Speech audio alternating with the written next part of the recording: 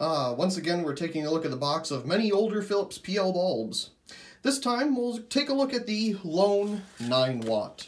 We've taken a look at the 13 watts, so we'll take a look at the 9 watt version. And the box is in a kind of rough shape, but it's the same exact design as the others. So this one is 3500K, more of a pure white color. We also took a look at the 3500K of the 13 watt and the 2700K of the other 13 watt. Oh, look at that. The boxes are different sizes. We talked about this in the last one, comparing the 3500K to the 2700K. But let's take these out and just see the size difference. Now naturally, a 13 watt is going to be longer than a 9 watt. But as we saw the 3500K one, which I'm assuming are slightly older because the etch is slightly different, is shorter. I'll leave that box there. And there's the 9 watt. Now, of course, the 5, 7, and 9 watts all have a different base with a different key system here, so that you can't put them in the interchange them in the fixtures. Of course, the ballasts for the 5, 7, and 9s usually can support all of them at the same time. Well, not at the same time, but can support all 3 versions. So, you can see that it progressively gets shorter, even though these are both the same wattage. Now there's the 9 versus the 13, obviously that's shorter. So let's set those aside, we're not necessarily here for them. And we have the etch here, looks like 2C, that's what they melted into the plastic. Again, very nice Philips design, I really like this design.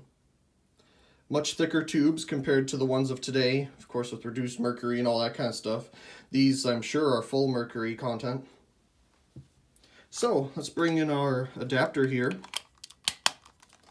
We'll plug it in. Turn off our video lights. Let's turn it on. Well, that didn't take long to fire up, now did it? Let's bring over our meter here. We'll hold it about a foot above the sensor.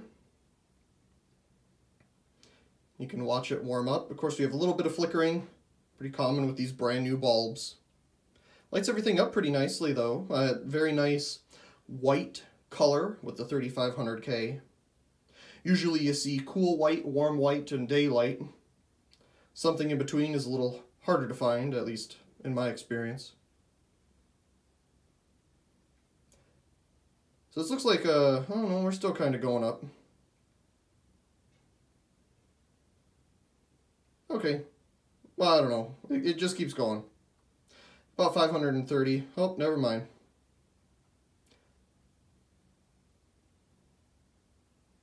Sure.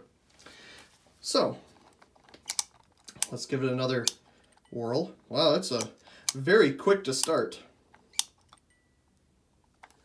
Definitely not a lot of waiting around. Very cool. You can see the ends there. Again, fantastic design. Love it. One more time. Okay. Well, I really do hope you enjoyed this little video of this older Philips PL preheat fluorescent bulb. These are some of my favorites, these Philips. So very cool to come across more. Once again, I hope you enjoyed, and also please comment, rate, share, and subscribe. And thank you very much for watching.